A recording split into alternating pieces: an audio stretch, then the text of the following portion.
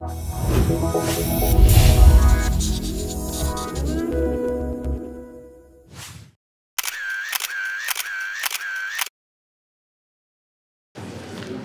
and gentlemen, good evening. My name is Grauwe. I am the happy dean of this wonderful School of Business and Economics. And it's my honor, my pleasure to welcome Professor Paul de Grauwe from the London School of Economics. And previous to that, he was at the Katholieke Universiteit Leuven. We are very pleased indeed that Professor Paul de Grauwe has accepted the invitation to deliver this first Joan Muysken lecture in collaboration with Studium Generale, because he is one of the most outspoken economists on European economic policy. And for all of you who know Joan Muysken, it is no surprise that Paul was the #1 on Professor Muysken's list to deliver this first lecture, since Joan, as you know, is very engaged in economic policy debates as well. In 2012, 3 years ago, Paul de Grauwe reached the legal age for mandatory retirement in Belgium, after which he was offered the John Paulson Chair in European Political Economy at the LSE, London School of Economics, and Political Science, I should add. He retired from his position at the University of Leuven, and at that moment he expressed his discontent with this legal retirement age, saying, "I felt disparaged, like an old machine in a factory. Our Belgian legislation says you have become economically worthless, but I also felt struck in my identity as a person. You have to give people the freedom of choice if they want to continue working after their 65th birthday. End of story. I understand those who feel exhausted and quit, but I wanted to continue functioning academically, and this wasn't an option here in Belgium. So he had to go to the LSE. As I said, prior to joining LSE, Paul was Professor of International Economics at the Universiteit of Leuven, KU Leuven. He was a member of the Belgian Parliament from 1991 till 2003. He is honorary doctor of the University of St. Gallen in Switzerland, the University of Turku in Finland, and the University of Genoa in Italy. Paul obtained his PhD from the Johns Hopkins University in '74. He was a visiting professor at various universities, University of Paris, University of Michigan, Pennsylvania, Humboldt, Université Libre de Bruxelles, Université Catholique de Louvain, the French-speaking sister of the KU Leuven, Universiteit Amsterdam, Milaan, Tilburg, Kiel, and so verder, and so on.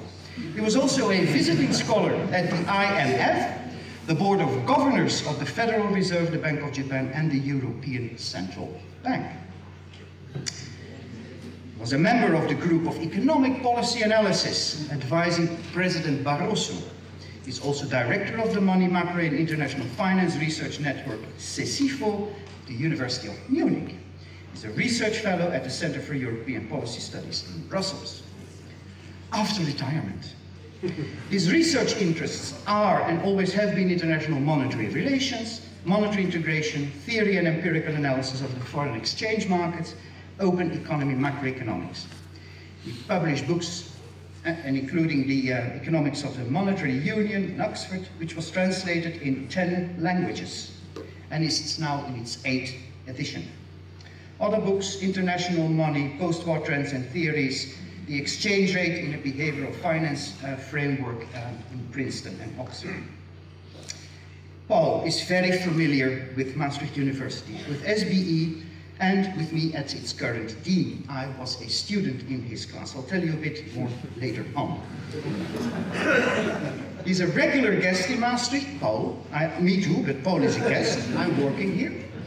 He has delivered lectures for Studium Generale for years. He's lectured in a course of monetary integration that the Department of Economics has offered until 2005. Good, as a liberal, and now an important part, as a liberal and advocate of the free market, he has long since been a strong proponent of the market economy and globalization. In his book, in his work, The Uncompleted Globalization, Written for a broader audience, he explains why he favors globalization and discusses the statements of anti-globalists, which he finds somewhat pessimistic, and Paul is everything but a pessimist. He sees himself as an optimist and believes that market forces and economic growth will offer a solution to issues related to natural resources, energy, environment, climate change, and so on. However, Professor de Grauwe has recently pointed out the necessity of government in this market economy. He said he used to uphold the financial markets as bearers of the truth, but now acknowledges that it is a world where rationality is intertwined with emotions. In an interview, he stated that certain entities are needed to correct market forces. Because of the global financial crisis, the need to correct the market is greater today than before. For this reason, his acknowledgement of a strong government has increased. Two things are striking. Paul is simple, not simple in his head, but he's simple in his speech.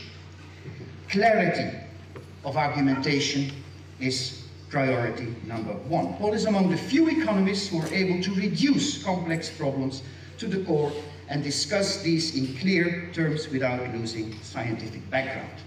It's a Nobel Prize winner, Paul Krugman, who said, "I would have loved to have written the articles Paul de Grauwe has written." He's very able to apply economics to everyday problems, and in addition to being a theoretical economist, Paul loves to apply economic concepts and ideas in policy debates. Education changes lives. A lecture, one single lecture of Paul de Grauwe, can change an individual's life. I was in his class some years ago, end of the 90s, and we were discussing a free market situation, but the free market was distorted by two constraints. Constraints such as tariffs, VAT, quota, whatever. And the main point of the lecture was that if you have a market with two constraints, if you take away one constraint, it doesn't necessarily improve the situation. Am I correct? I am correct. At that time, I had two girlfriends.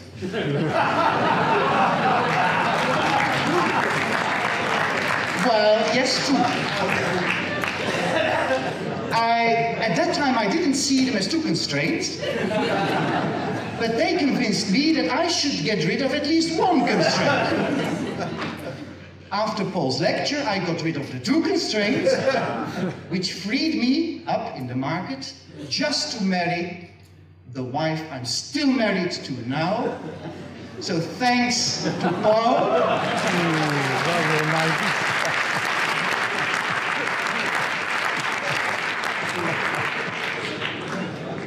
Serious now. To honor Paul de Grauwe for his contribution to the policy debates, School of Business Economics at Maastricht University has decided to grant Paul de Grauwe the Euro Award. This award from SBE has been installed in 2002 for outstanding economists that have made major contributions to the public debate about the future of Europe. Not only via scientific publications, but also in newspapers and websites like Judice. This definitely applies to Paul de Grauwe. Wim Duisenberg, Jacques Dreese, Hans Werner Zinn have been granted the Europe Award before. We are proud to add Paul de Grauwe to this list. The prize is a sculpture, Joan. Could you hand over the sculpture? And next to the sculpture, there's a small amount of money that can be used to strengthen the cooperation between SBE and the institute that employs the receiver of the prize. The sculpture first.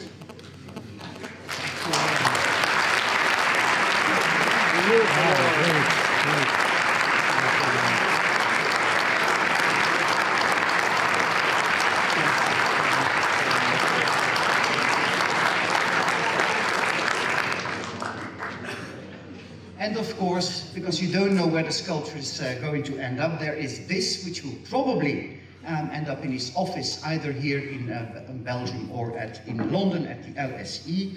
It is the official certificate of the Europe Award, and congrats, Paul. This is yours.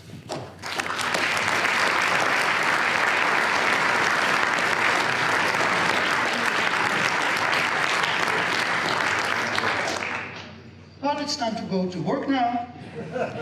There is a reception afterwards, which is offered to you by Studium Generale, but the most important thing is that I hand over the floor to Paul de Grauwe. Paul, the floor is yours.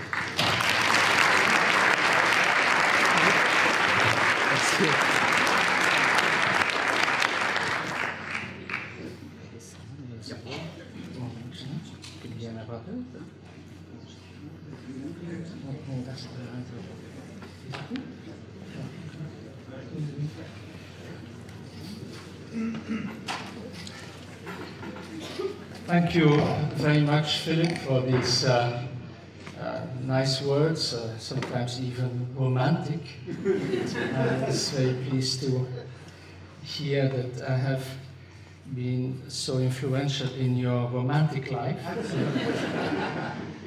and so successful. It's also the first time that I'm remunerated before I work. I very much appreciate being given this award. It's something that will certainly keep a place in my memory. I have a long-standing association with Maastricht, informal in the sense of having come here very frequently and having enjoyed being here each time. I'm also particularly honored to be able to give this first lecture honoring Joan Muysken. I think it's a great pleasure for me to be able to do so.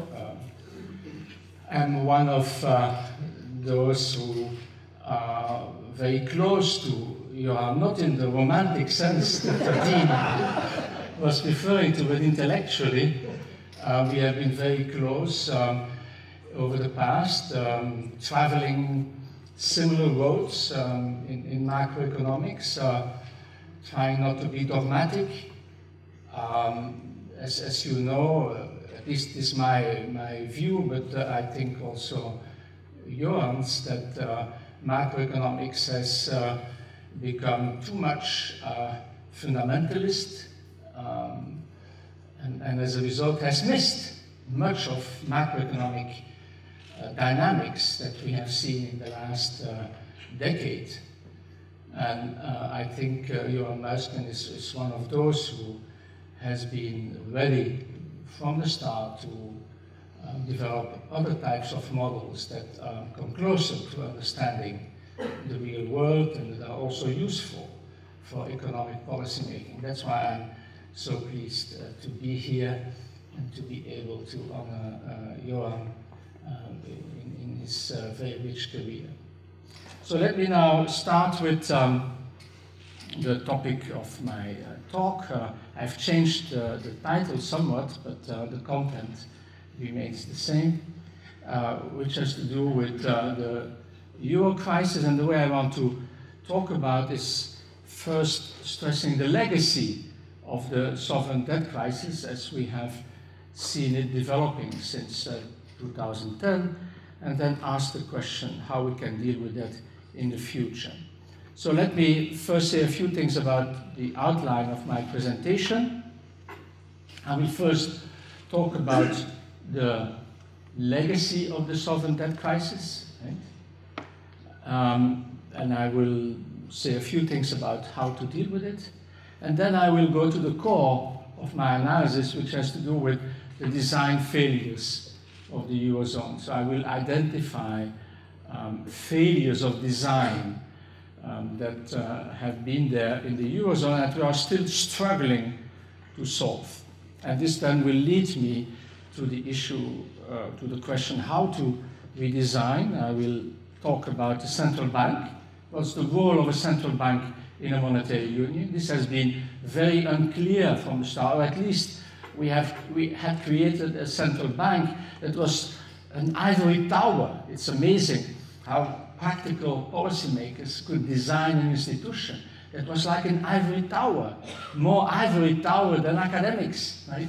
And then suddenly was confronted with the crisis and had to reinvent itself, right? Because the designers had not really taken care of these things. Then I will say a few things about macroeconomic coordination, and then at the end I will start dreaming about political union. So let me start with the legacy of the sovereign debt crisis. Here I show you the evolution of the net creditor and debtor position of Eurozone countries. What has happened as a result of the crisis is that the Eurozone has been split between creditor and debtor nations.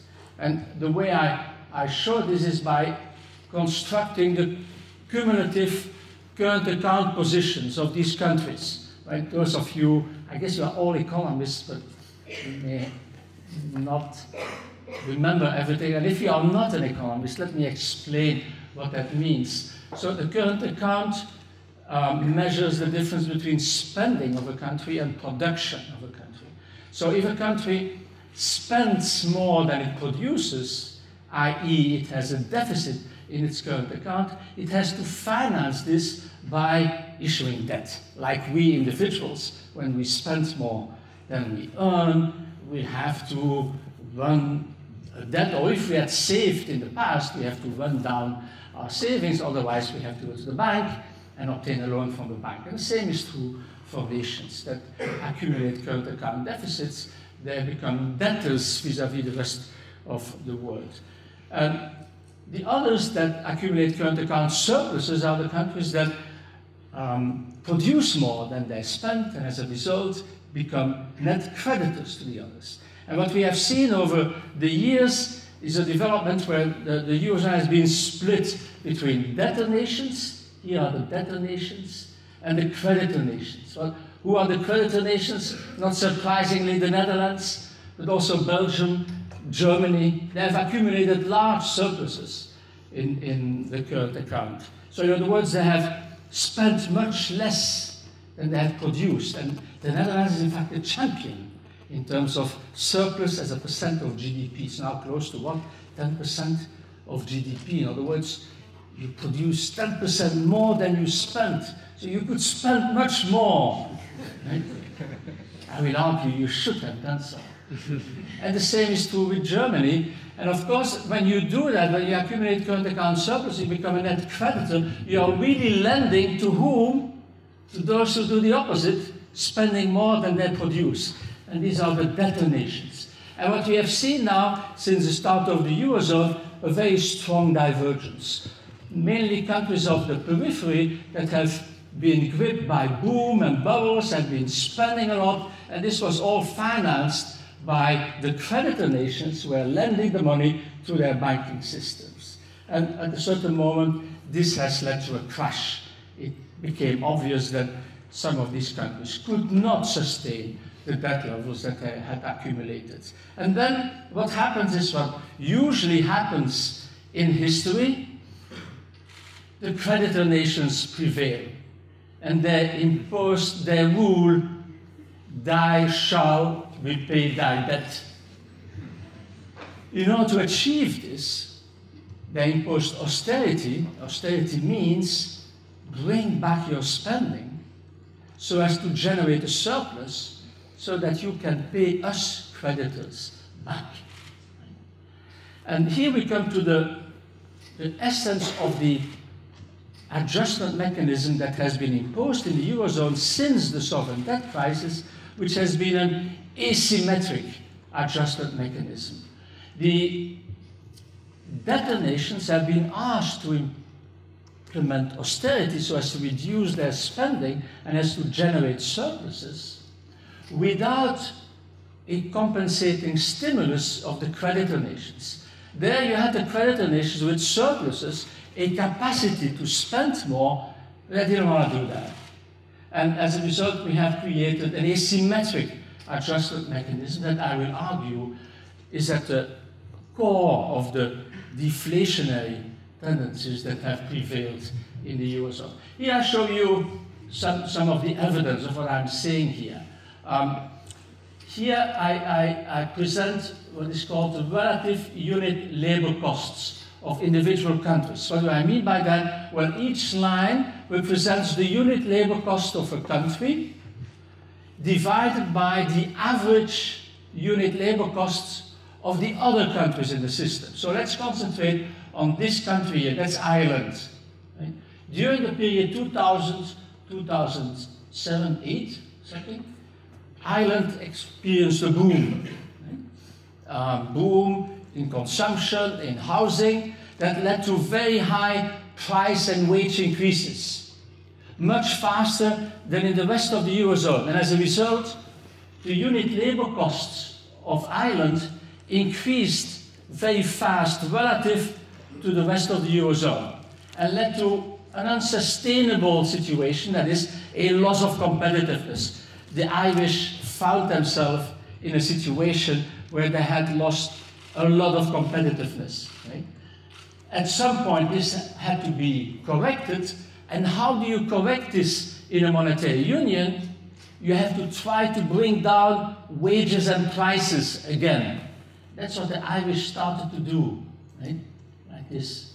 We call that an internal devaluation, in contrast to what Ireland and others would have done had they been outside the monetary union. In that case, they would have been able to devalue in one stroke, right? And bringing this line vertically down like this, right?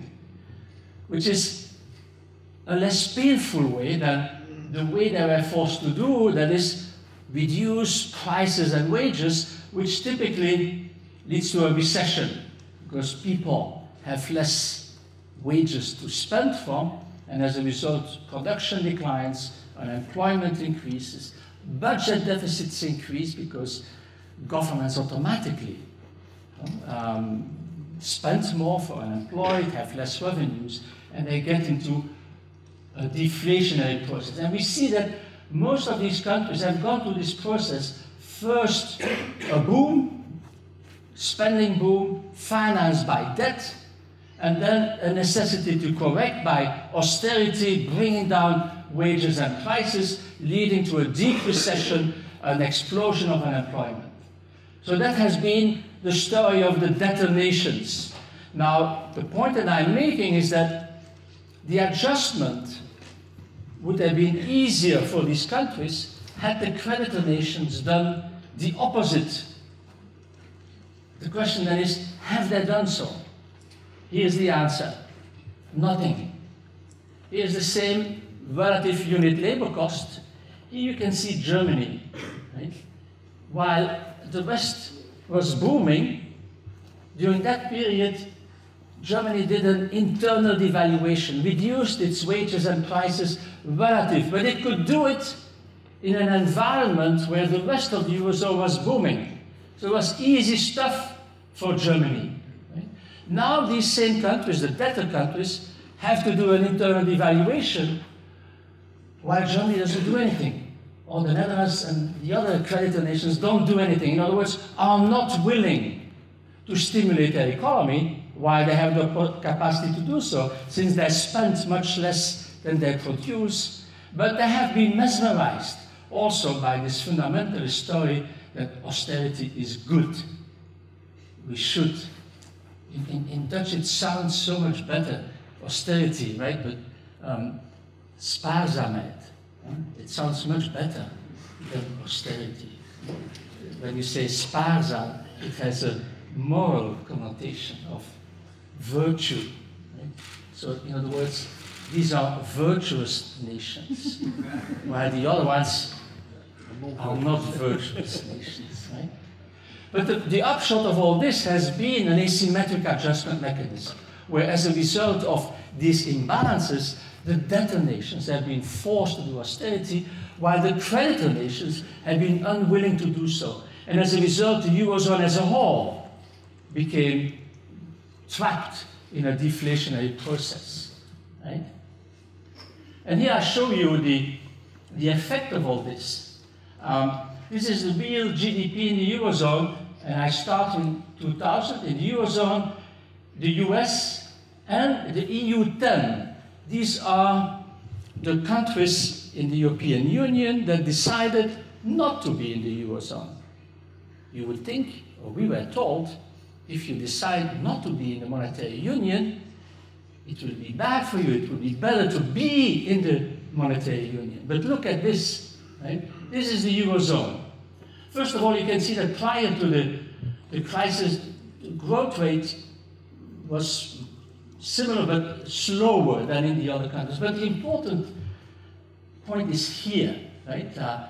We have had the Great Recession in 2008, 2009 as a result of the banking crisis. That has occurred everywhere. And then a recovery in the US and in the EU. No, that's the US, that's the EU 10.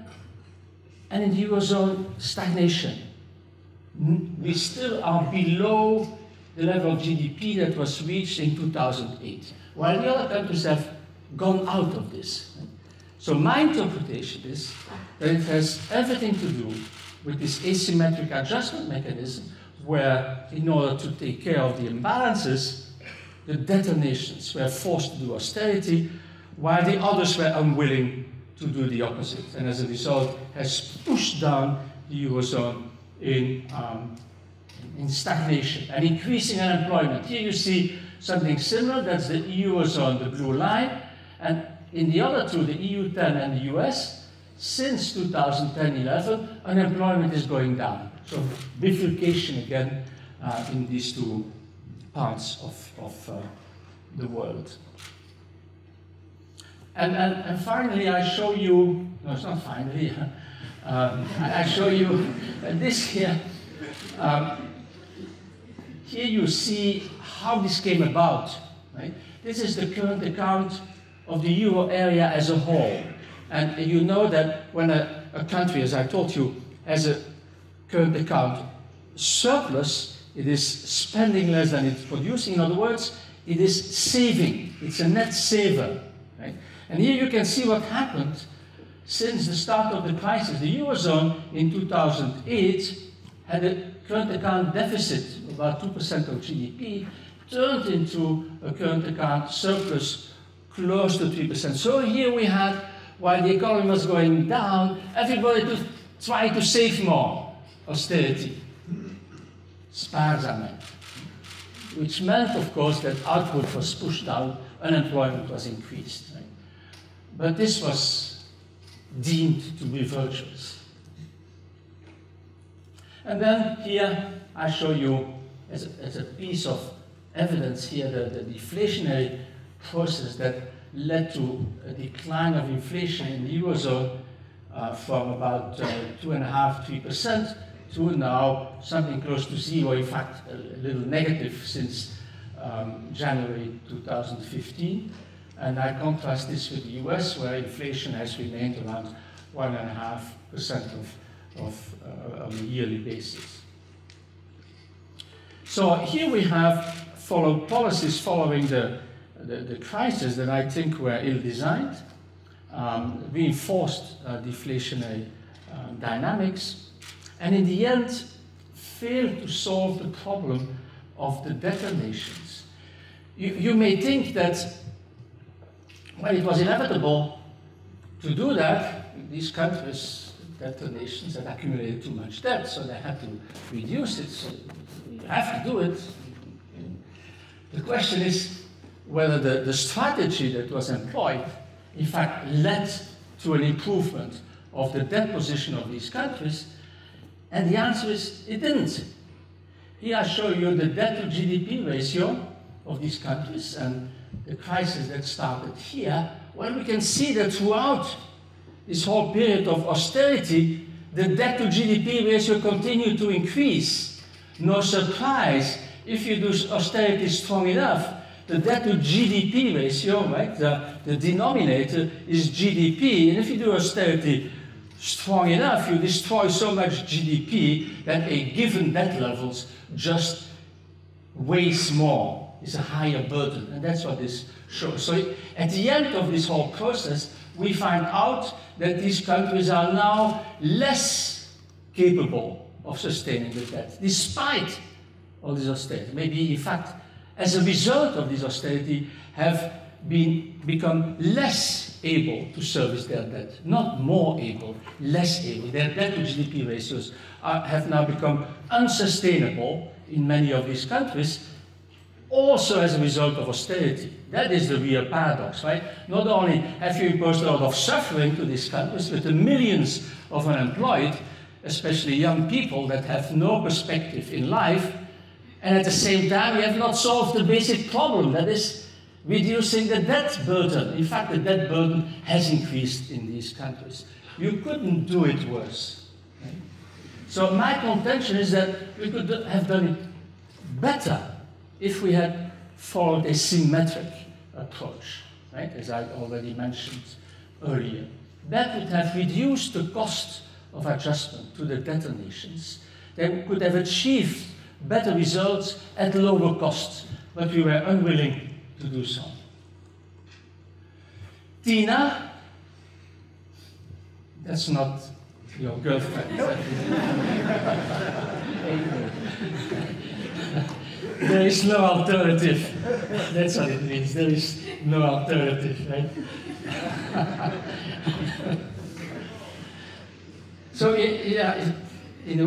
many people have been saying there is no alternative to austerity. Yes, of course, it's true. Countries that have accumulated so much debt are forced at some point to reduce their debt level to make it sustainable, right? But the way it was done, there were alternatives to the way this was done. And I repeat myself, the way that it should have been done should have been a symmetric one, right? But then somebody would have been necessary to take a bird's eye view and look at the system as a whole, rather than every nation doing its own thing and not taking into account what's happening in the rest of the world. So here we have certainly a failure. And who is responsible? Well, it's difficult to say. The European Commission, one could have thought, should have taken the lead, but was too much afraid of coming into conflict with some countries. Let me also say, I've already mentioned this, that there's a fallacy of composition here that we often find in macroeconomics, right? It's also at the core of what Keynes taught us about macroeconomics. That has been forgotten in modern macroeconomics textbooks. In modern macroeconomics textbooks, we have an individual consumer, representative agent, who optimizes over his infinite lifetime, is perfectly informed, and as a result what he's doing is individually rational, but also collectively rational, because this representative agent, they all do the same thing. And this problem of fallacy of composition doesn't arise. What's the core idea of fallacy of composition? That is that sometimes, when you look at the individual, what is individually rational may cease to be rational at a collective level. Right?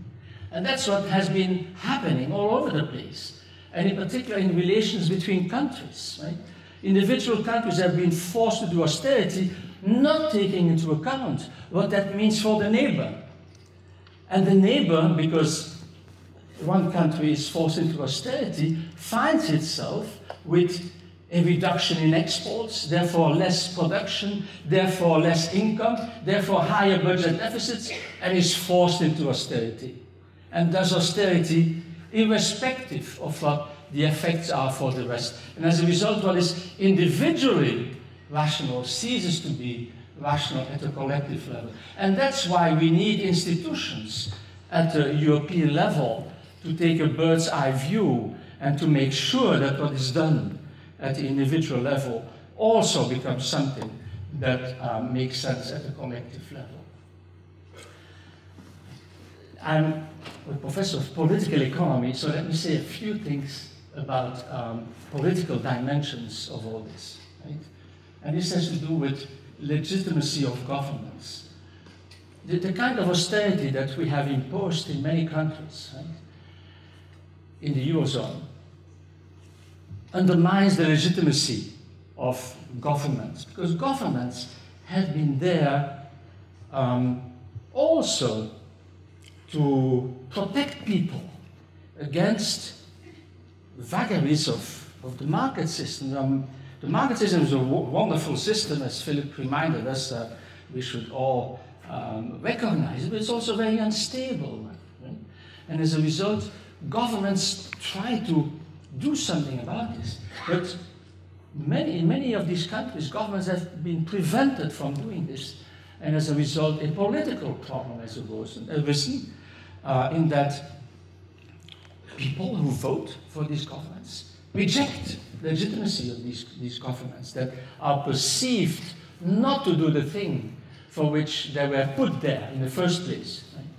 And that's a very dangerous situation to be in. So we have a connection here between austerity and political instability, something that is not in our economic models, right?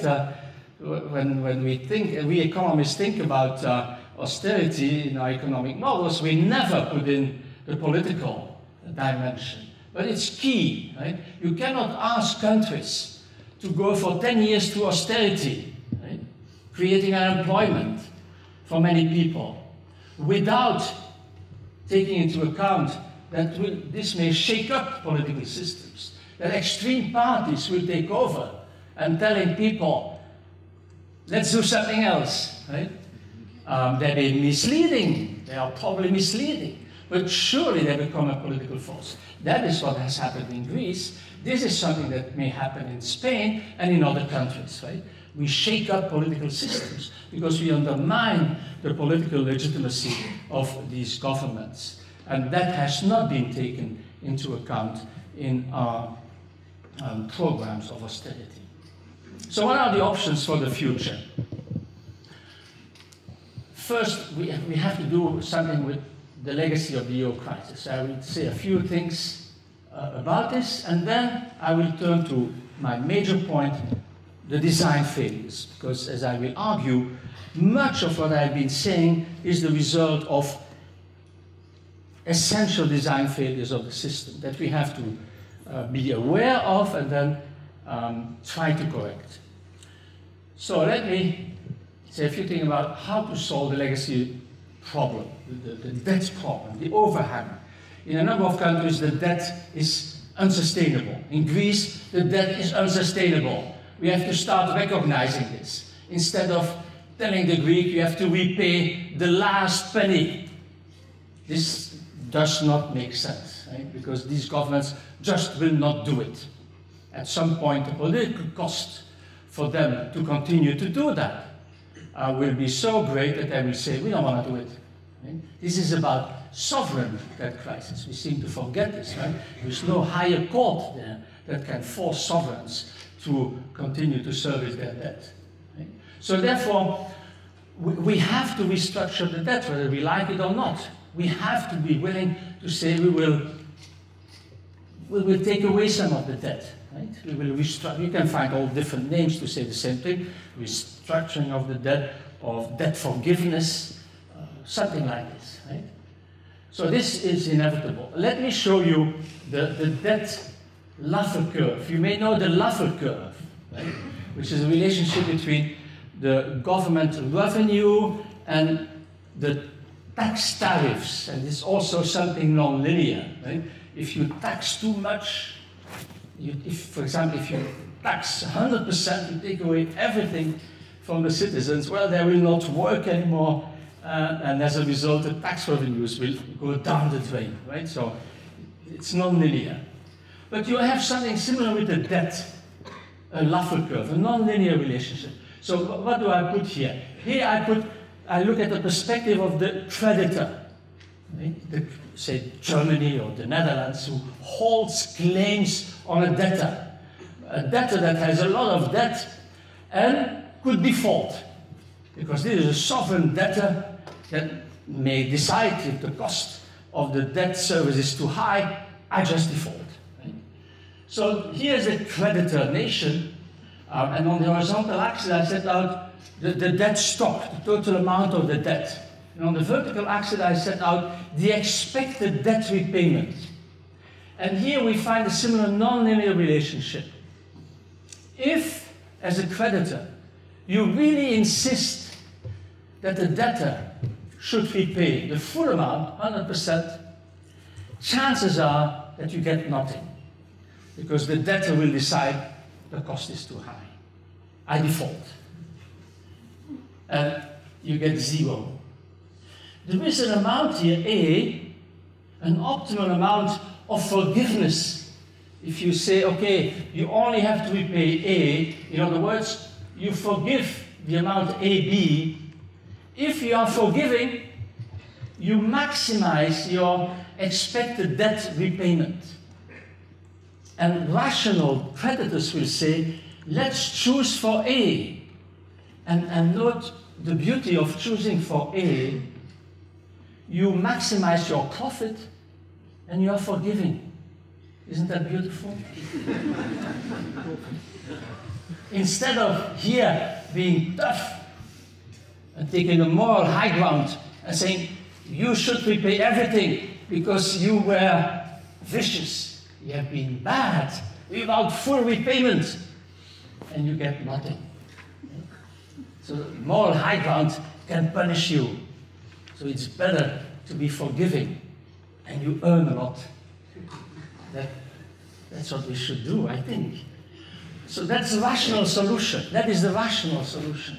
Unfortunately, it's strange, this rational solution does not come out of the negotiations. The creditor nations, in the context of Greece, want full repayment. Right? Why is that? Because we have been virtuous, and the Greek have been sinning. They have sinned, they have to be punished. But that's the moral attitude. I call it a Manichaean view. You may know this Manichaean view. This is an old philosopher, I don't know which century, who saw the world as being split between good and bad. We had good guys and bad guys. And here we are, the good part. And the bad are elsewhere, right? And they have to be punished, otherwise they will continue to sin. And that's the view that prevails too much in northern countries. And unfortunately, now in the case of Greece, most of the debt is now held by public authorities, right? The banks have been very clever. They were holding the claims on Greece, they have dumped it on the public authorities. The European Central Bank, the national banks, the governments, right? And now it's in the hand of public authorities. And public authorities somehow find it difficult to take this rational solution because they are gripped by this moralizing attitude that we should not do that because they will go on being bad. And this makes a compromise very difficult. Right? I think we should have been able to come to a compromise with Greece, but by insisting on full repayment, it's very difficult. Right? And at some point, the Greek will say, we will default. Right? Okay, so that's how we should deal with it. Debt restructuring, debt forgiveness. There are so many cases in history that have shown that if you take that view, it's best for the debtors and for the creditor nations. But as you know, sometimes countries are gripped by collective loss of memory, right? Forgetting that they have been beneficiary of debt forgiveness in the past, right? And not willing to apply it today. I now turn to the design failures of the Eurozone. What are these design failures? I have to go into that because it will make clear why we got into this trouble, right? And how we should fundamentally deal with it. We have to, what I argued is that we have to deal with the legacy, the debt crisis, but we have to do much more. We will have to deal with these design failures in the Eurozone. So what are these design failures? And here in a nutshell, I want to put it in the following way. I see basically three design failures. One has to do with dynamics of booms and busts in capitalism. I already said capitalism is a wonderful system. I'm not a communist, huh? And I do believe in capitalism, market system. They are the only system that have been able to create material welfare, right? All the other things that we have tried have failed dismally, right? But capitalism is capable of doing so. But it is an unstable, very volatile system. Right? And that creates a problem. And for monetary union, the problem that I see is the following.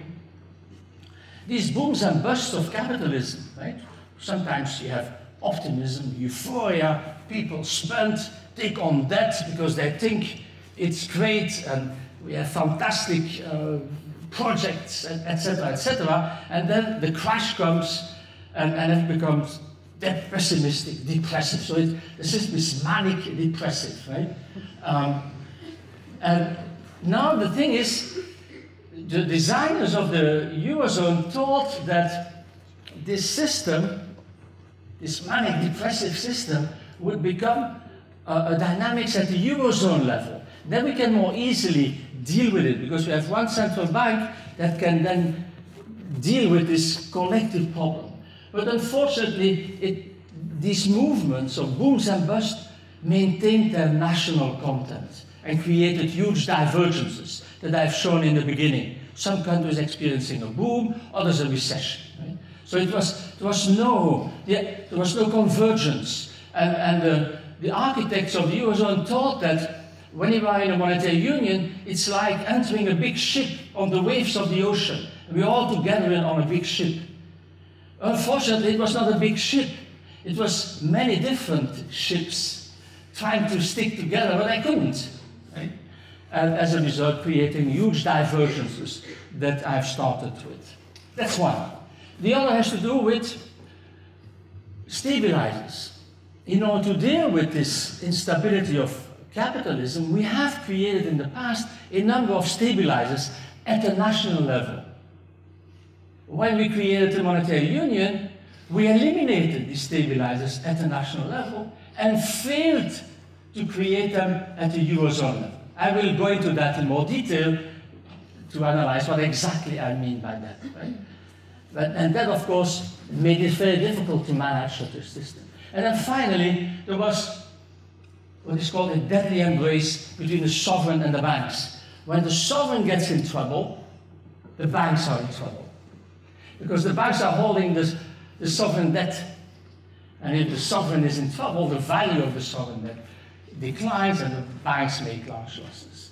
And vice versa. In the case of Ireland, it was the banks that were in trouble and brought the sovereign also into trouble. Because the sovereign cannot allow banks to go down the drain, but the sovereign didn't have the financial resources to deal with it. So there's a deadly embrace. When one of the two falls off the cliff, pulls the other one, and both disappear.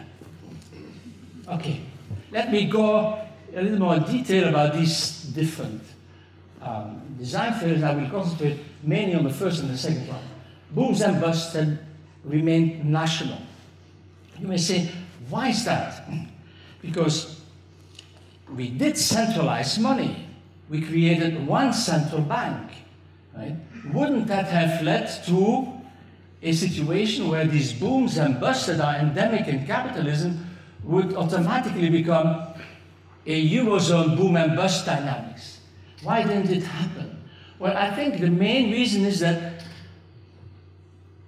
most of macroeconomic policies were maintained at the national level, and also institutions. So we maintained so much at the national level that the nation state continued to be the embodiment in which these movements could occur. Right? So we failed, in other words, to go much further. So that will lead me to my last point. In order to make this system work, you have to do much more than centralizing money. You have to centralize much of macroeconomic policies, budgetary policies, to avoid that in the end you continue to work as separate nations with individual booms and busts that you cannot control just by one central bank. And that, I think, was a basic failure. It illustrates the fact that we created something that is incomplete. It's like building a house and forgetting to have a roof on it. Right? So it's a nice house if it doesn't rain. And in this country, it rains a lot. So it's not comfortable much of the time. And that's what we seem to have forgotten. So we will have to do a lot of work to deal with this. Second design failure, stabilizers. The absence of stabilizers. Let me explain what I mean by that. Here, I really mean the absence of a lender of last resort in government bond markets.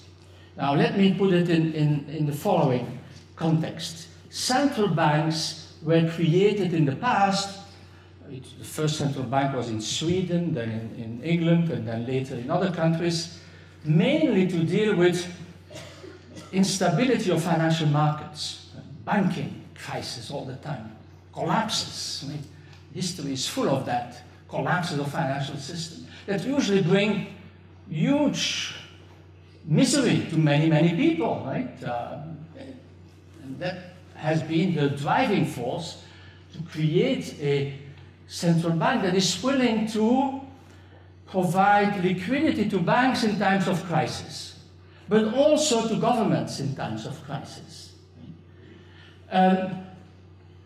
This was abolished, essentially, once countries became members of the monetary union, and the ECB did not take up that role, and therefore creating a potential for self-fulfilling crisis and bad equilibrium.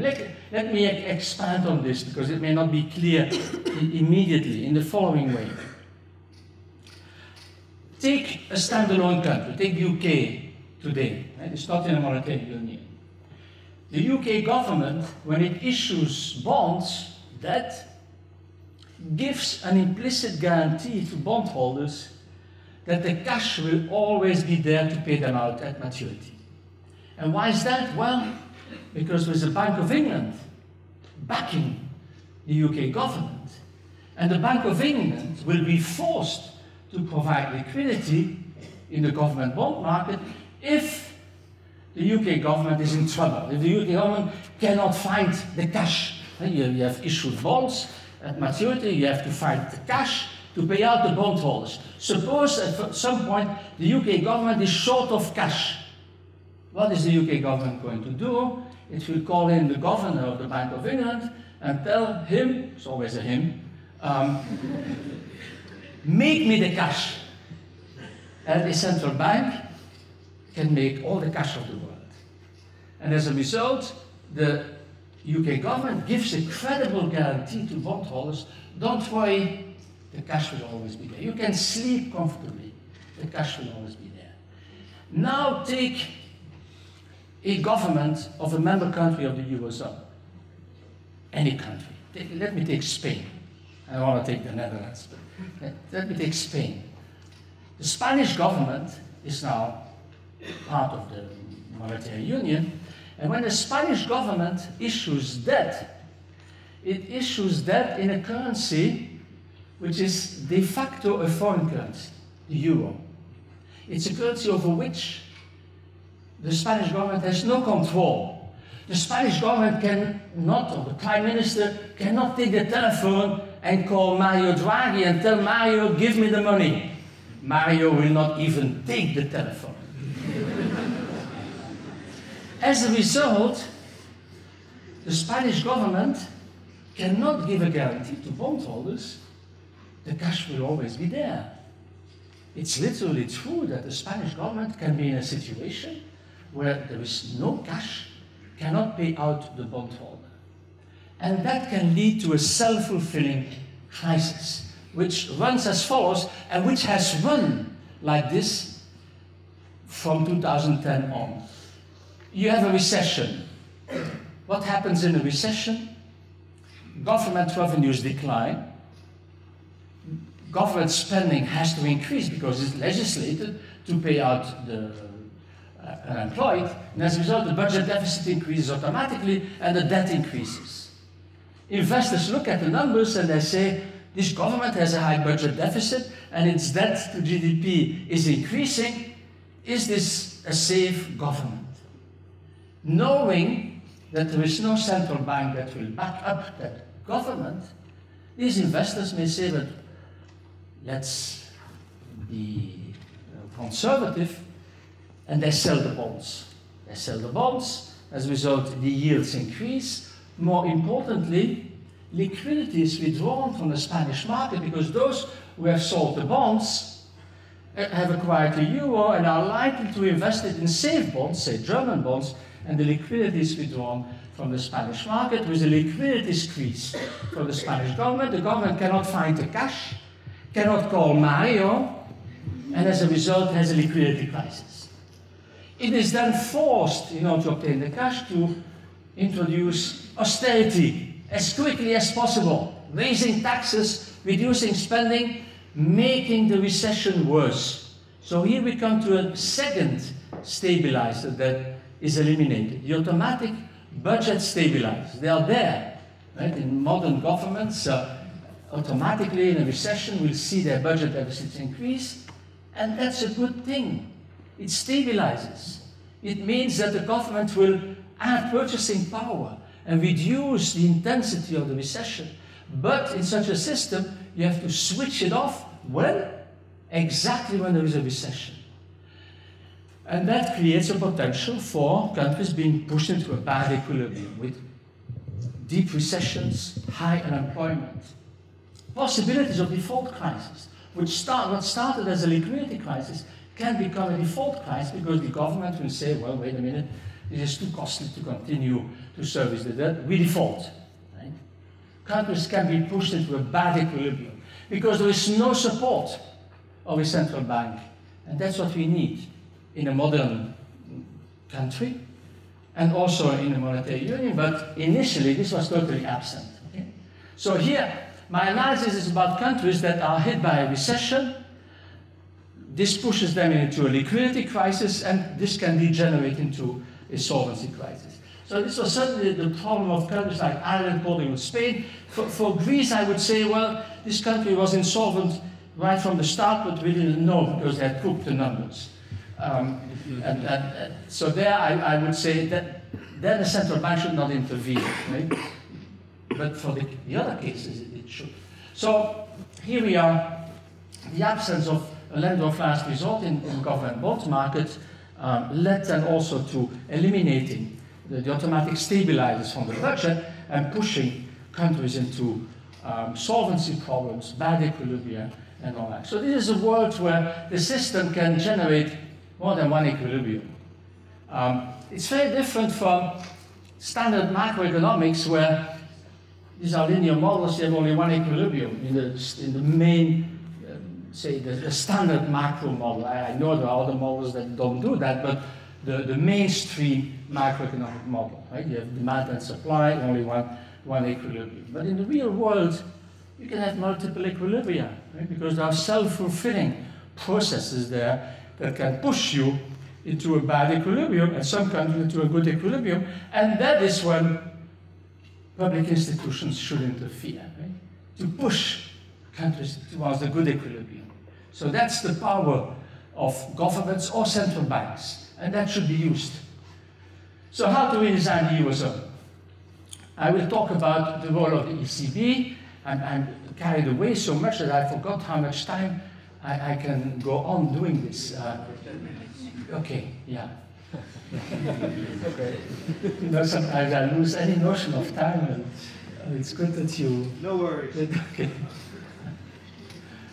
Okay, so how to redesign the Eurozone? I will talk about the role of the ECB, coordination of macroeconomic policies, and political union. Right? How do we deal with these design failures? The role of the ECB is already implicit of what I've been saying up to now. Right? You need in the Eurozone a backup, somebody willing to back up governments in times of crisis. That is a willingness to provide liquidity if governments are hit by a liquidity crisis. Of course, you may say, well, it's difficult to make a distinction between liquidity problems and solvency problems. I've mentioned to you Greece and the others. Greece was insolvent. Then you shouldn't do that. You should restructure the debt.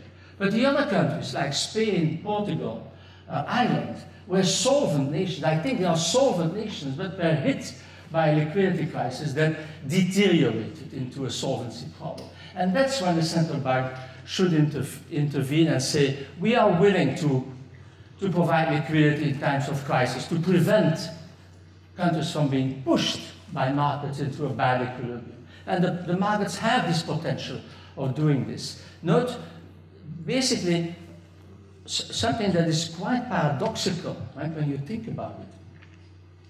When we were told that we would be in a monetary union, we were also given the impression that, oh, since we are in one club together, we will be stronger.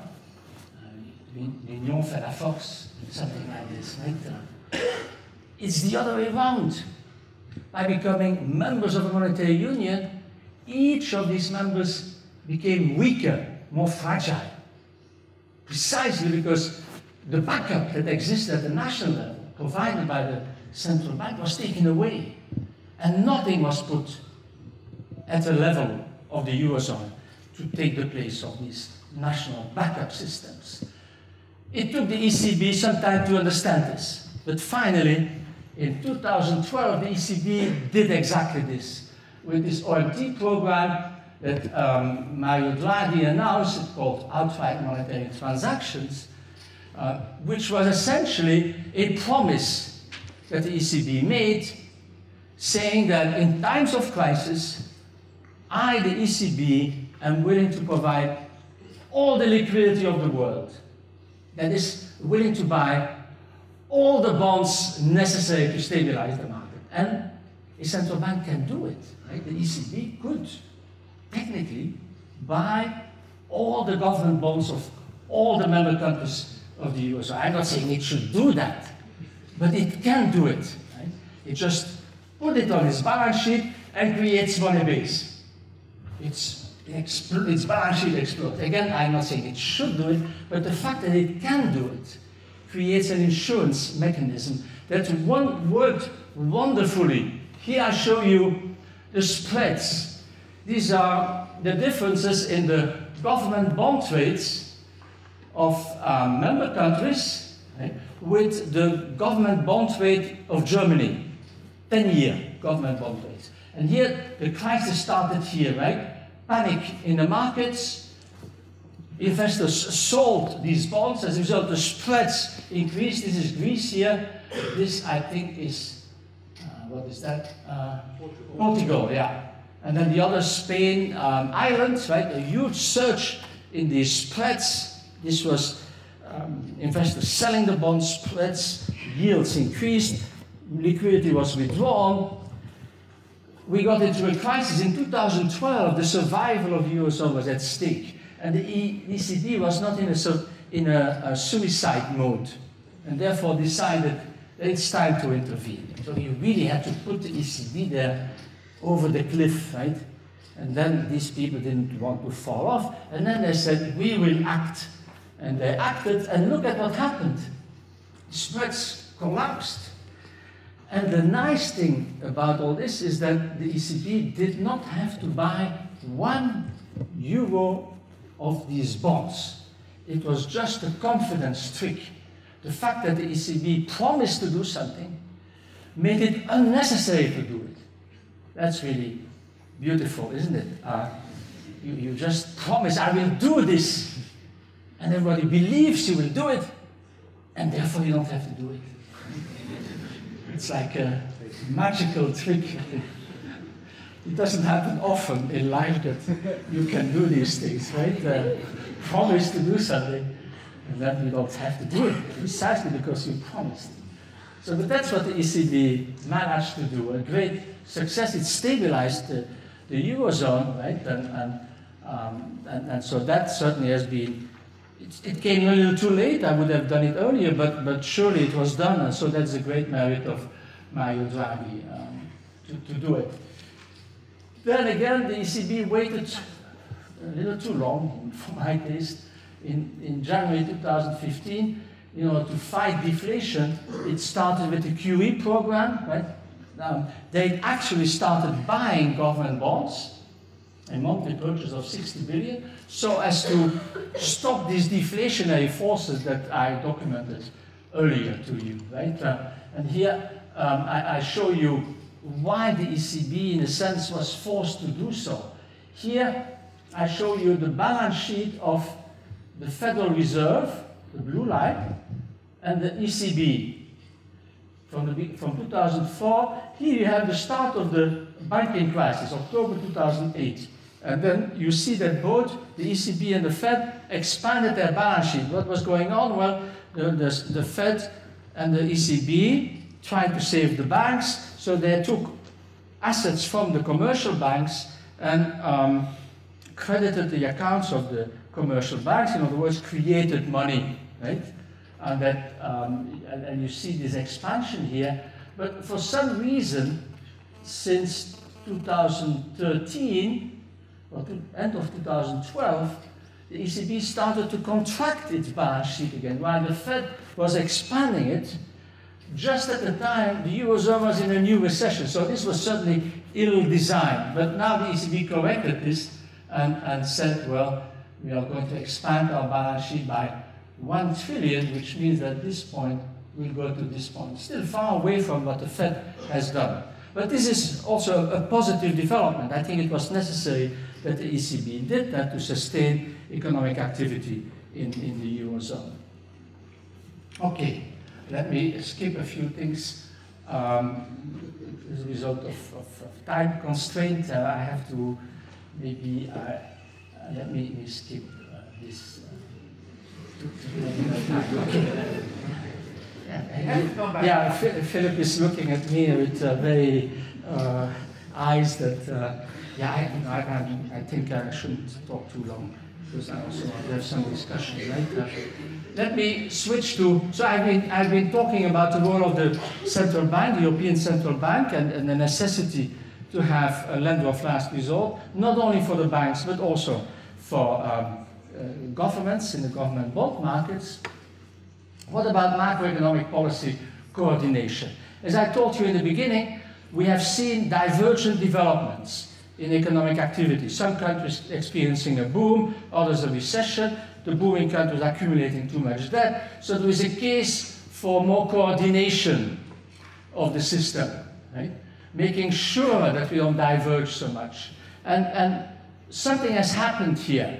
So we have moved forward in that the European Commission now has become responsible for monitoring a number of macroeconomic variables so as to prevent these divergent movements. For example, monitoring current account balances, competitiveness measures, bank credit, house prices, so as to push countries into common macroeconomic policies so to avoid these imbalances that accumulated in the past. However, what we observe today, it is very difficult to implement that in a symmetric way.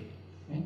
We have seen, for example, that it's much easier for the European Commission to go to deficit countries, countries that have a deficit in their current account, and tell them you have to reduce your current account deficit, than going to countries that have a surplus and telling them you should reduce your surplus. Why is it so much more difficult? Well, it has again to do with this moralizing attitude. Countries that have a surplus think of themselves, they are virtuous. If you have a surplus, you are doing good things. Why should we be told by the European Commission to change while we are virtuous? And that makes it politically very difficult. And Germany refuses this. The Netherlands also refuses to be told and to do something on its surplus. The Netherlands has the highest surplus as a percent of GDP, and is not willing to change anything to that, right? No stimulus, right? What the Netherlands should do is to stimulate its economy. Spend more. You spend too little.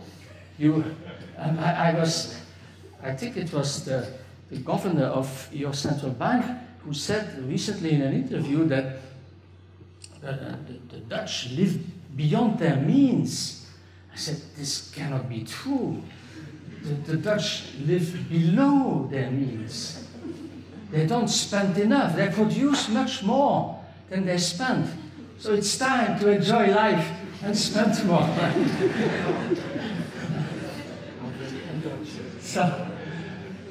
So I think this coordination thing is important. I think we should strive to get more symmetric approaches to policy making. It's also going to be important to work at the level of the business cycle of the Eurozone as a whole. And I think the key here is public investment.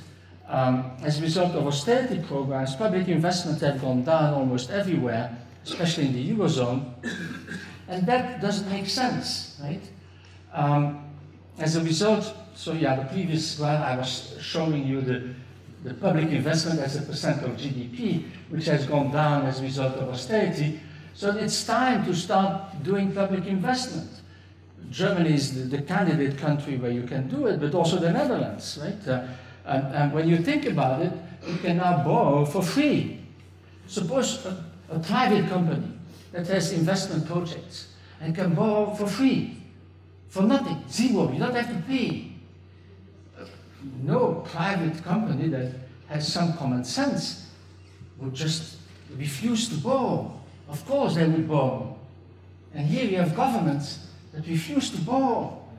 Although there are quite a lot of public investment needs in this country, in other countries.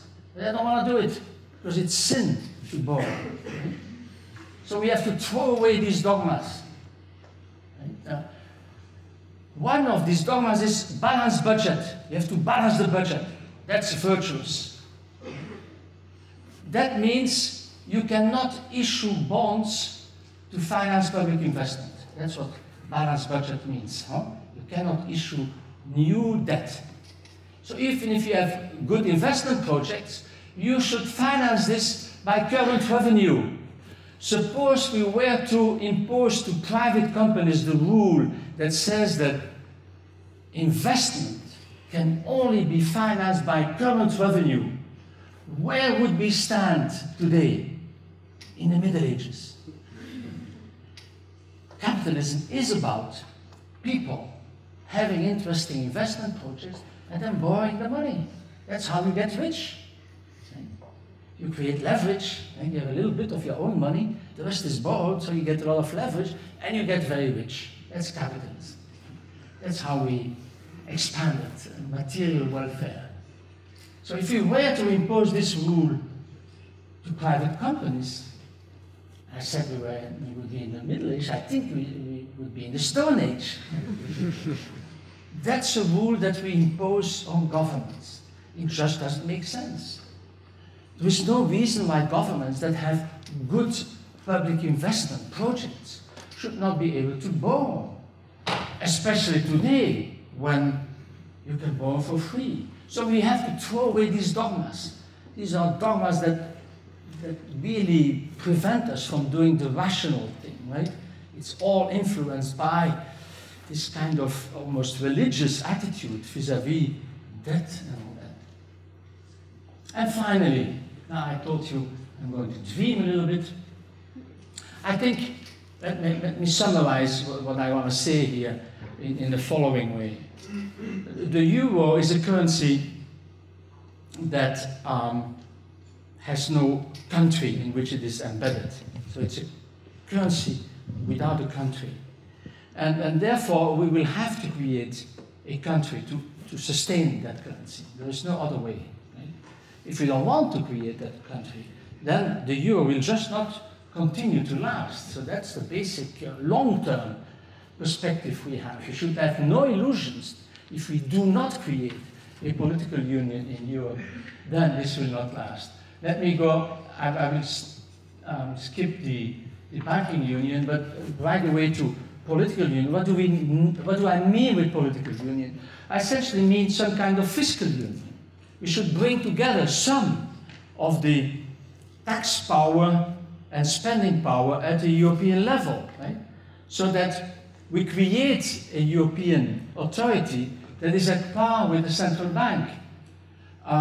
It's also a way to create, to bring together national debts into a consolidated European debt, and as a result, reduce the fragility that I was talking about, where you have all these national governments issuing their own debt, right?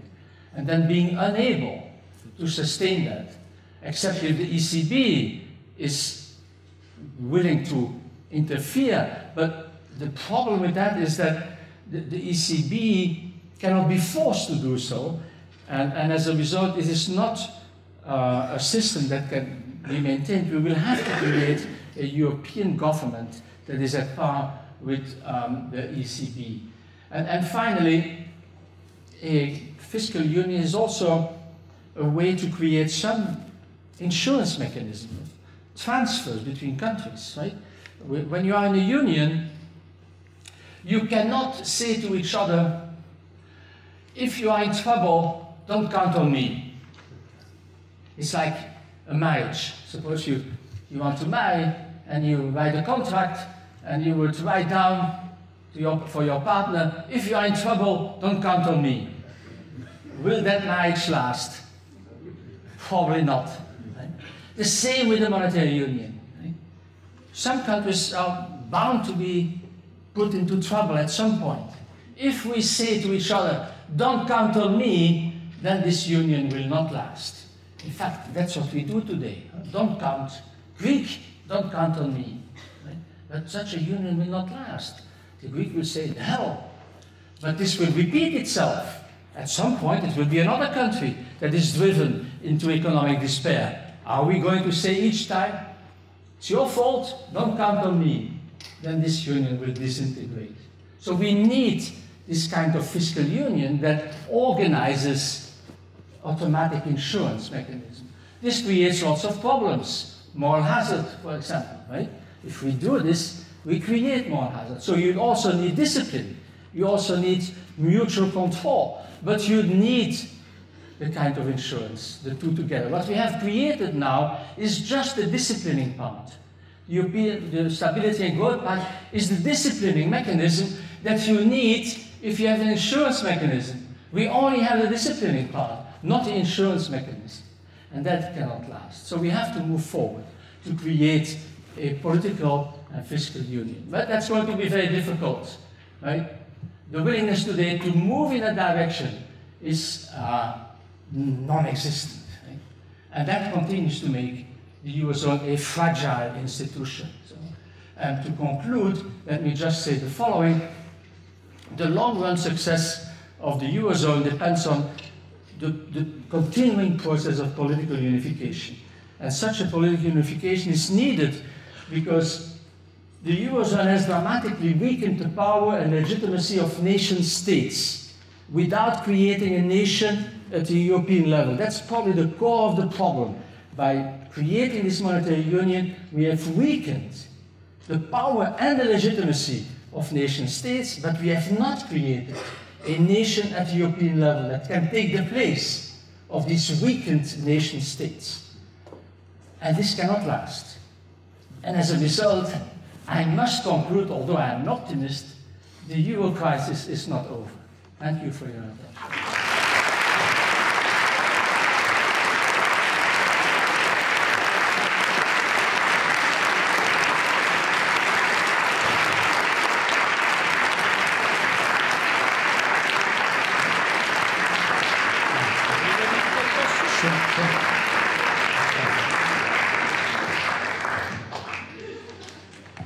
Thank you very much. Paul, have a seat. Have a seat. Yeah, I prefer to stand up. Even better. I'm so excited. You're ready? Yeah. You're ready to take questions. Okay, sure. Yes, yes. Who's first? Yes. Wait for the microphone.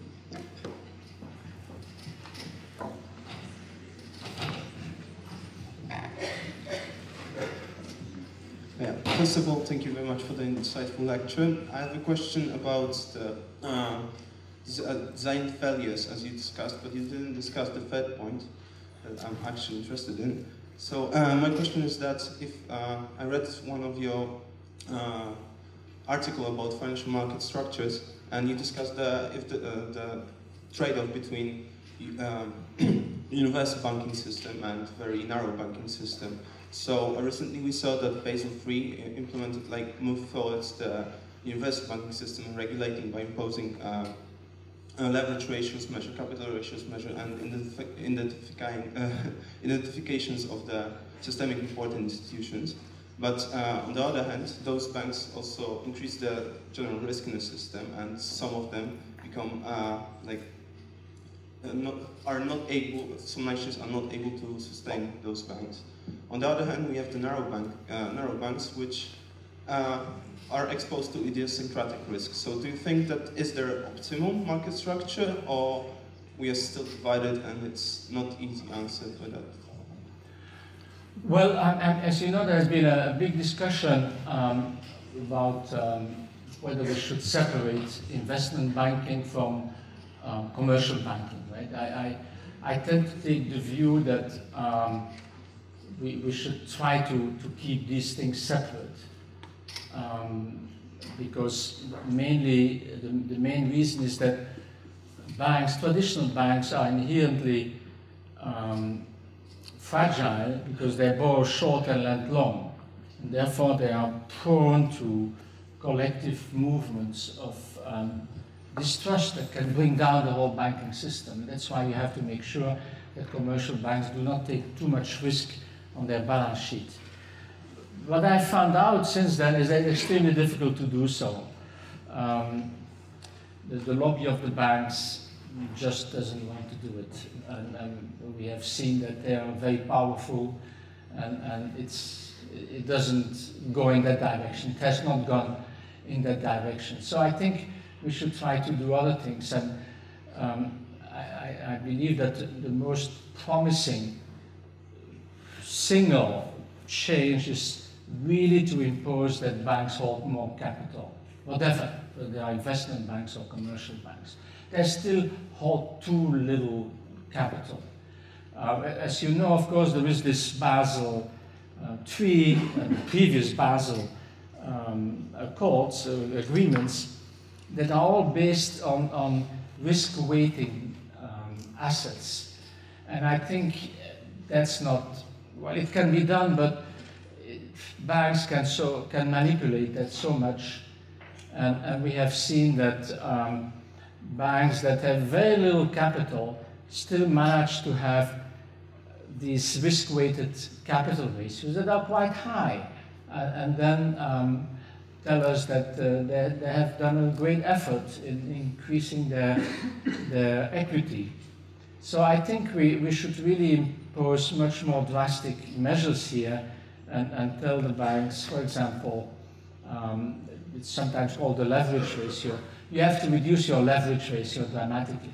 What you see today is that in countries like Germany, also the Netherlands, Belgium, you take the balance sheet of the major banks, right, and then you look at their equity, it's still only 5% of their balance sheet.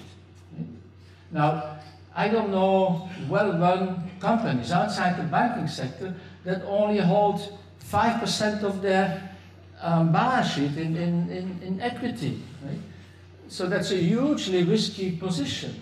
It's enough that you have a relatively small shock on the value of these assets of these big banks are broke again. So we really have to push them to hold much higher equity ratios. And I'm really thinking of 10, 20%, right? As existed in the past. It's not something that cannot be done, because in the past banks had equity ratios of that size. So we really have to go back to that and push them in that direction. That's probably the simplest possible way to deal with the problem. But again, of course, banks will resist it, right? They resist change. So we really have to fight them. Other questions? Yes, here in front. I'm watching.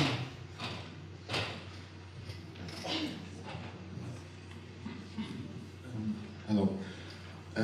I didn't understand really your answer of why the QA program. The what? The QA. So the QE, yeah. QE, you're right. Yeah. I want to be sure. What I saw was the balance sheet of America grows very much. In Europe, it doesn't. Yeah. And you say Europe, the ECB, should do what America does. But what is the importance of such a huge balance sheets of trillions of euros? I don't understand. You didn't explain it. If I said that we should do like the US, I didn't mean that we should do it like the US because it's the US that did it. I mean, I think there is a case to be made to do it. And the case is based on another graph that I showed you, namely inflation, that has gone down to a negative number. I showed you. Now, remember, the ECB has announced that it wants to keep inflation close to 2%. That's the objective of the ECB itself. Since more than 2 years, inflation is now considerably below. So, therefore, according to the own objectives of the ECB, it should do something to raise inflation. And there are good economic reasons why a negative inflation is not a good thing to have.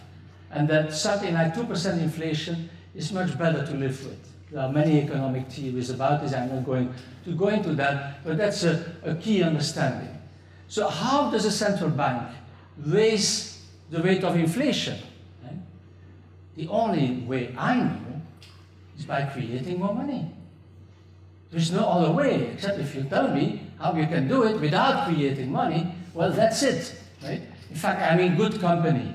Milton Friedman, the Pope of monetarism, told us that if you want to create inflation, you have to create money. Inflation is always and everywhere a monetary phenomenon. And the reason why inflation went so much down has much to do with the fact that the money stock, the money base, went down. So it's time for the ECB to reverse that. There's nothing wrong with that. I think let me put it this way. It's necessary that the ECB does this. It's not sufficient. Other things have to happen also. For example, more investment, more public investment to boost economic activity. If the only thing that happens is QE by the ECB, that is probably going to be insufficient. It's still necessary. The fact that it is insufficient doesn't mean that it is unnecessary. No, let's be logical about these things. Something can be necessary and insufficient, but you should not reverse it and not say, it's insufficient, therefore it's not necessary. It is necessary. There's no other way to do it. And I think what the ECB has announced is not excessive, right? When you look at the announcement, when you look at the trend line, then you start from 2004, right? The money base is the red line. The money base is now below the trend line. Right? So all the ECB is trying to do is to bring the money base back to its trend line. I think it's sensible policy to do. And at the back.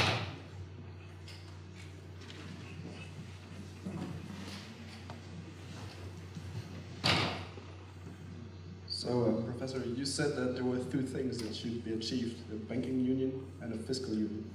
However, I didn't quite get what are the plans. Is there some political initiative for a fiscal union? Is there the political courage to counter a little bit of that banking lobby that's so strong that will prohibit the banking union? Is there some plans for the fiscal union?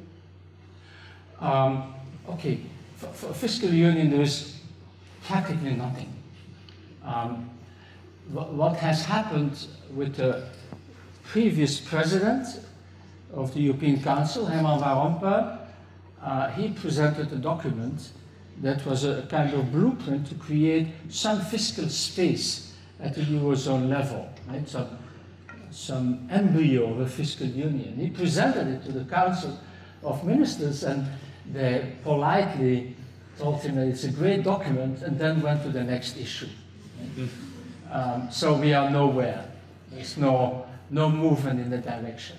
In terms of banking union, yes, we have made progress. I skipped what I wanted to say because of time constraints, but let me just summarize this, what we have done. We have created a beginning of a banking union. Essentially, as you probably are aware of, a common supervision by the European Central Bank. Right? The European Central Bank is now going to be, is now the single supervisor in the Eurozone. And I think that's a good step forward.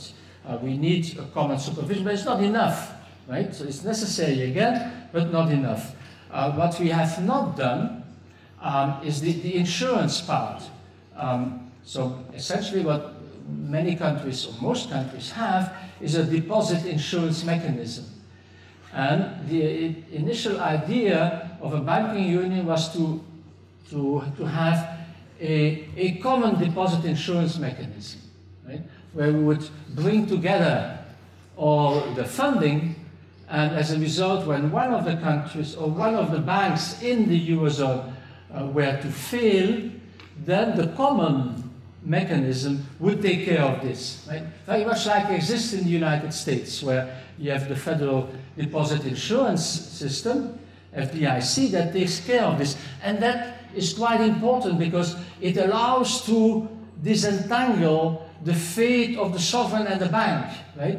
If the banks are in trouble and you keep the deposit insurance mechanism at the national level, then you are going to create problems for the sovereign. The idea here is to spread the insurance over the whole union, and as a result, you take away this devilish embrace between the sovereign and the banking sector, and that we have not managed to do up to now. And then finally, the third leg in a banking union is the resolution mechanism. When banks are in trouble, you want to resolve the problem, and typically a resolution of a banking problem consists in splitting the bad assets from the bank, right? Put it separately, and then recapitalizing what is left over so that you can have it as a new bank that can continue to function. But that usually necessitates funding, and this must come from governments. And so we have now created a common resolution fund, but it's so tiny, so small, that it would not even have been enough to deal with the Fortis debacle. Right? So we are going in the right direction, but it's still a long way to go. So, but at least there is some progress. Yeah. Two questions, yes, 1, 2, and then prompt by Professor Muysken. Hey, thanks for the lecture. So you spoke about the Laffer curve, about the optimum point between demanding repayment and forgiveness.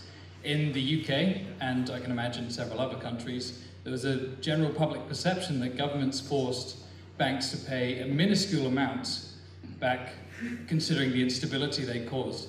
Do you think that this is an instance of the Laffer curve in effect, or do you think it's governments just being spineless in the face of big business?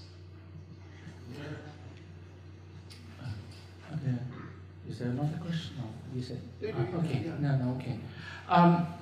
I'm not sure this is an application of the debt Laffer curve that I have here, which is essentially a notion about sovereign debts, right? What you are mentioning in the case of the UK, but this has happened in many other countries, that is that banks have been saved by governments without sufficient penalty, right, to make sure that they will not start all over again. It's a moral hazard issue that has arisen, and it has to do with the too big to fail syndrome, right? We know that big banks are a danger for society because they are big, and therefore sovereigns, governments cannot afford to let them down, and banks know that, and as a result they will take too much risk. And so that we have to counter. And so the way to do it, I mentioned, is imposing more capital ratios, probably other things that we have to do to avoid that they take on too much risk. But surely we have been too lenient vis-à-vis bankers after the crisis, and too many have gone away unhurt, which I think has been a mistake. Yes, one but last question. Last question is for Professor Muysken. Good evening, thank you for your lecture. My question is a bit more technical. You spoke about the central bank, or the Bank of England in this case, and that it's not independent, it's dependent obviously on the government of England, or Britain. But at the same time, for example, the Central Bank of Germany has always been independent, and it's been very successful with that model, and I mean that's also on what the ECB is formed on. Do you think that that model then is flawed, or would you just think that the ECB model is flawed and that the German version of it worked only for the Germans but not for Europe? No, I don't believe there is something special about Germany, that we should have special institutions for Germany and not for the rest. But I understand your point. I think it's a very important one. We have come to realize over the years that there is a great benefit in having independent central banks. And surely it has to be said that the Bundesbank has been the model of a central bank that, because of its independence, has been able to maintain monetary stability in Germany for the post-war period. And as a result, the Bundesbank has become the prototype for many others, in particular also for the ECB. But independence always has limits. Right? Cannot be absolute.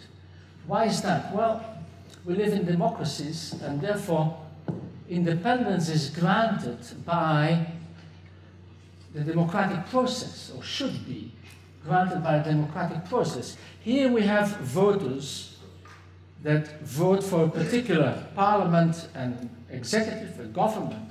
Right? These governments have to delegate part of their power to independent institutions like central banks, but they also have to make sure that there is accountability, right? Because they have received the power from the voter, and they will be called accountable for errors that are made by these institutions to which independence has been granted. So independence can never be absolute. There must be a system of accountability that is key.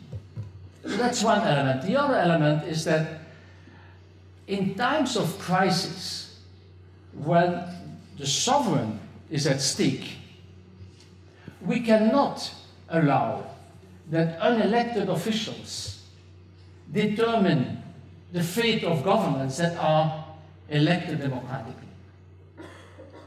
We just don't want this. Right? And in times of crisis, therefore, governments will overrule the independence, and rightly so. So therefore, again, independence cannot be absolute. I would say in normal times, right, that's most of the time, in our normal times, you want a central bank to be independent, to announce an inflation rate and do all the things necessary to keep inflation close to the announced rate, right? But in times of crisis, you have to say, sorry, central bank, there are priorities here. I will overrule everything, and I command you now to provide liquidity, right? And that is, I think, inherent in central banking. It's also inherent in the system in which we live.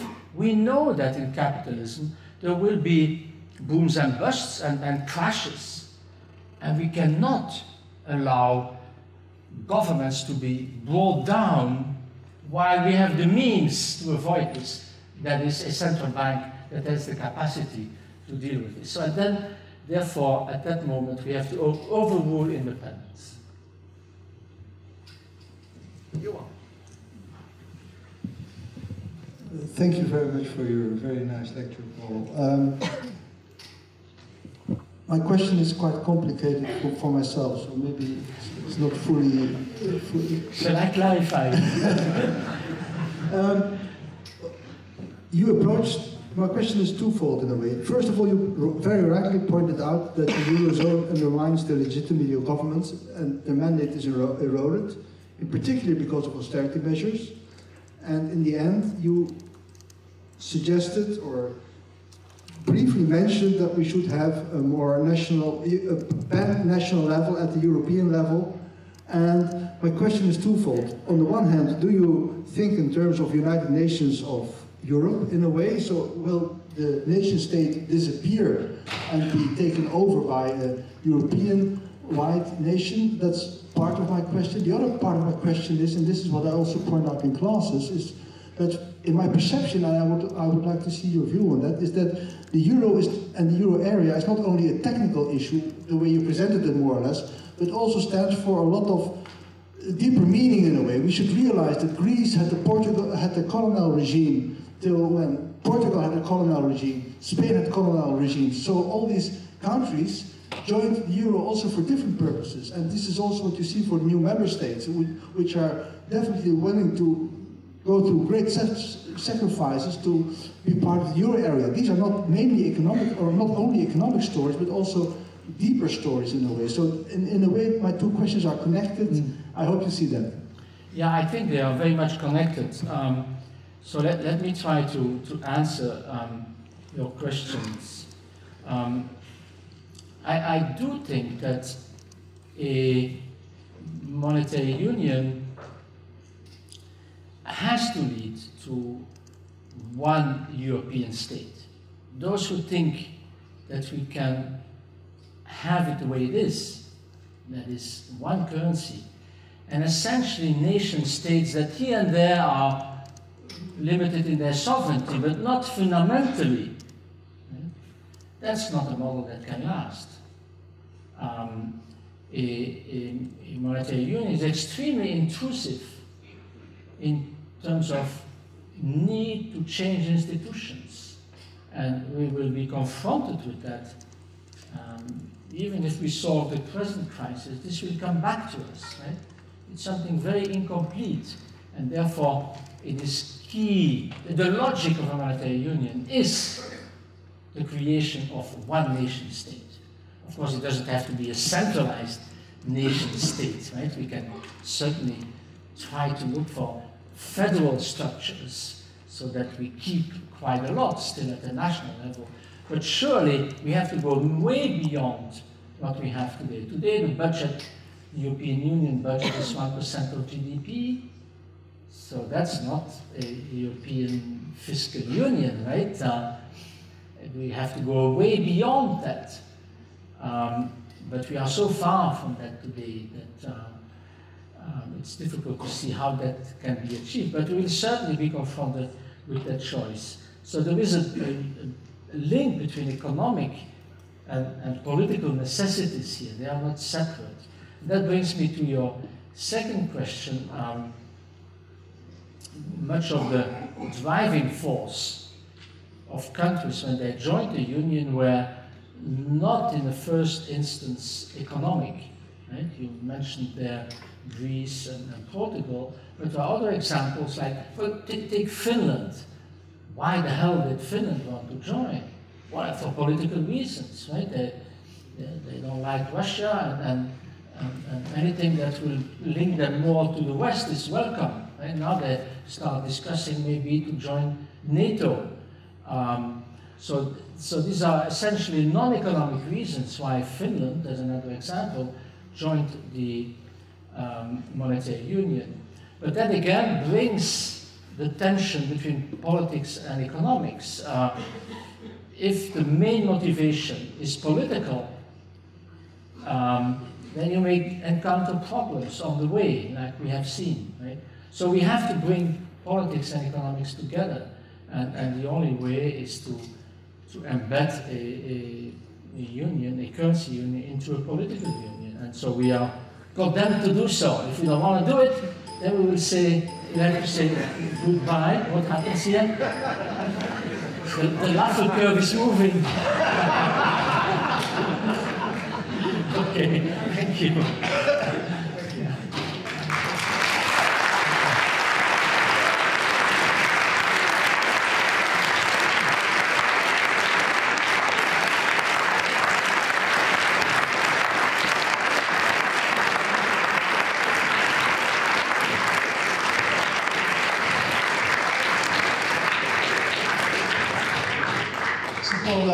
Thank you very much. And this is the first of the Joan Muysken lectures, but hopefully I'm certain also that it is not going to be your last lecture here at our school. This is yours. You join him not only this bottle, but for the reception at Ad Fundum. So see you there.